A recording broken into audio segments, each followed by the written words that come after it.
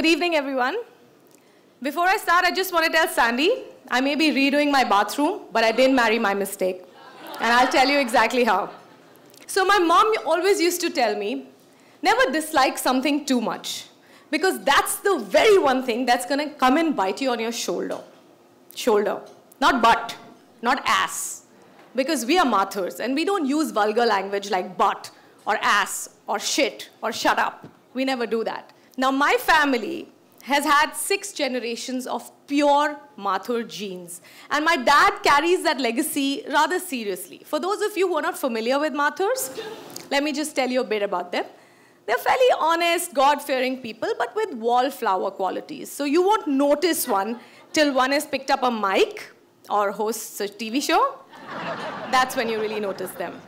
Most of them are non-vegetarians, but they may eat only mutton or chicken, because you see, fish is too fishy. And prawns look like leeches. And crabs look like sea monsters. So you play it safe, and you will be fine. You'll do just fine. That's not to say that everything's bad about them. But when I was growing up, we were never allowed to take any life-threatening decisions or do anything life-threatening, like do a summer job or maybe ride a motorcycle or shout at a neighbor. You couldn't do that. But an acceptable hobby to take up was singing, but only if you could use it as a Mathur singing function, because music, that's not a profession at all. I mean, who does that? If you could sing a bhajan on Janamashtami, that's all good.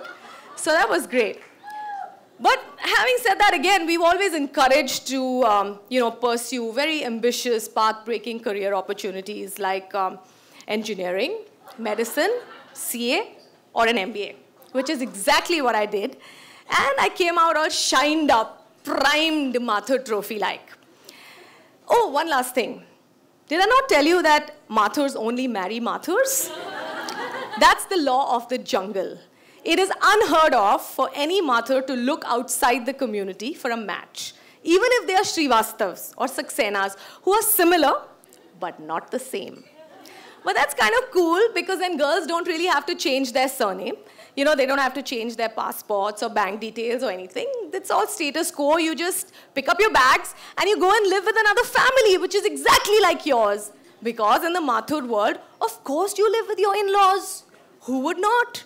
So exactly at a similar point in my life, when all this was contemplated, I decided to step out of the box, the Mathur box, into the big bad world of television, which in my dad's book was immediately indicative of psychotropic drugs, parties, bad women, drinking, sex, smuggling. You know, Zeenat Aman and Parveen Babi had really wrecked it all for us. They had completely killed it. The only trade-off was that I would marry a Mathur, as if there was any choice. That was the whole thing. Now, my dad, he looked. It's not like I was not an indulged, loved daughter, I was. But the real purpose of my life was to find a Mathur boy and go to Vrindavan every month and pray.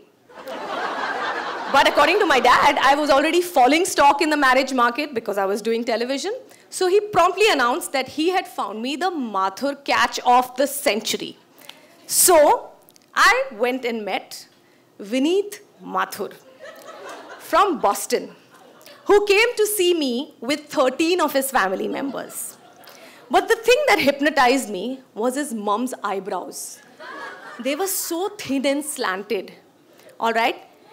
And we all watched in fascination how she ate a pomfret, eyes and everything, with a fork and knife. Completely, full thing. But in my head, I'm seeing Mr. Spock from Star Trek talking to me in Vulcan, saying, when are you going to leave your job on TV? I could see my dad's smile just die a little slow death. And that was it. And oh, I forgot to tell you about Vineet Mathur. He was like a mongoose on a sugar high. And he had this crazy voice. I have a kingfisher. That's what he said. I think that's what he said. It sounded like I'll have a kingfisher. And he kept telling me about what a great pool he had in his backyard and that he went bowling every month. So fun. He was like a cold shower on legs. My dad didn't wait for me to tell him what I thought. He said, Min Min, I didn't like the way she ate the pomfret. Who has a fish at tea time? Out. So that was that. By now, my dad has got he's feeling a little proud of my achievements in television, but that's also could have been because I was hosting Tol Mol Ke Bol in a nalli silk sari and not doing late night parties with bad boys and bad girls, right? So one day I knew I was in trouble again because I get a call from him from work. And I know that voice of his when I know someone's sitting with him because it goes something like this. Hi, Min Min, what are you doing? Nothing, Dad, I'm laying the table for Mom. Shooting? Oh, good. No, Dad, I'm at home. With Amir Khan? Fantastic. Very good. Kaam karo, kaam karo. Beta, I am sitting with somebody, very nice gentleman, Ajay Bahadur, that's his son, and he's from IIT Bombay. Good boy, you meet him. So, Ajay Bahadur it is, who is again like a sleeping pill in shoes. Firstly, he looks like Abe Diol, Garibon ka Abe Diol, okay? Towny, banker, Towny. Oops, I hope he's not sipping beer somewhere here. All right, sorry, apologize, but it didn't matter because he had the sense of humor of a potted plant. And he hadn't seen a movie in his entire life. I could see my life flatlining before me, all right? But my dad, who had begun to get the drift by now, tells me, Min Min, I don't like him. He has an unmarried sister. I think they're trouble. I'm like, good dad, you're taking really good notice of what I want. Now my CPR came in the form of Kabir Khan, all right? He was very unlike any Mathur or un-Mathur boy that I'd ever met. He was a documentary filmmaker, not an engineer or a banker. He was a Khan, not a Mathur. He was an atheist, which in the Mathur book is even worse than being a Muslim. He had traveled to all the war-torn hellholes of the world, and I'd only been to capital cities. He was in the middle of a very messy breakup with a cuckoo psycho girlfriend, and I was still seeing Mathur virgin boys. But love is love, and our worlds met. But much like Shah Rukh Khan in DDLJ, I had decided that I'm not going to go for escapist love, right? I'm not going to be the one who lives up to my dad's stereotype. By this time, my dad, of course, had set the bar on Mathur boys so high that there are no fish in the net. There is nobody. So he has set his sights on a guy called Vikram Khanna, who sounds like a Rajma-eating mother's boy, I feel. Meanwhile, I make him meet Kabir, and immediately his response is, Kabir, what beta? I said, I don't know, it's kind of vague, I forgot. In the next 1 year, Kabir spends the year wooing my dad with books, with chats on world history, with travel stories, with politics and everything.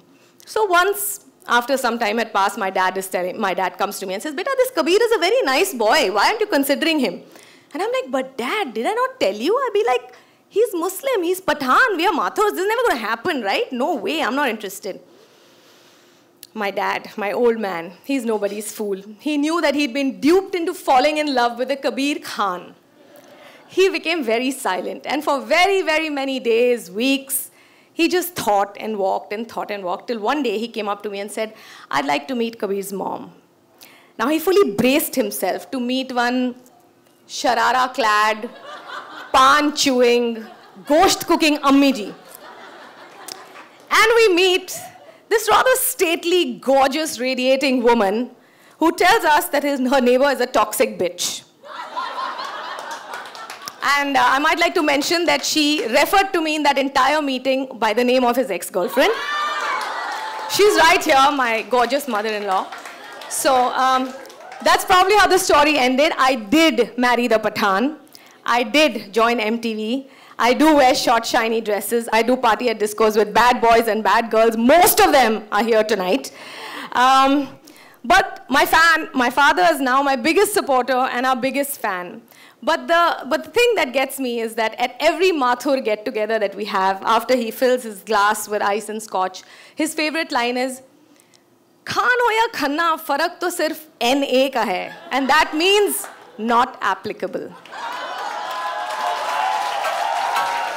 Thanks so much, guys, for going through this.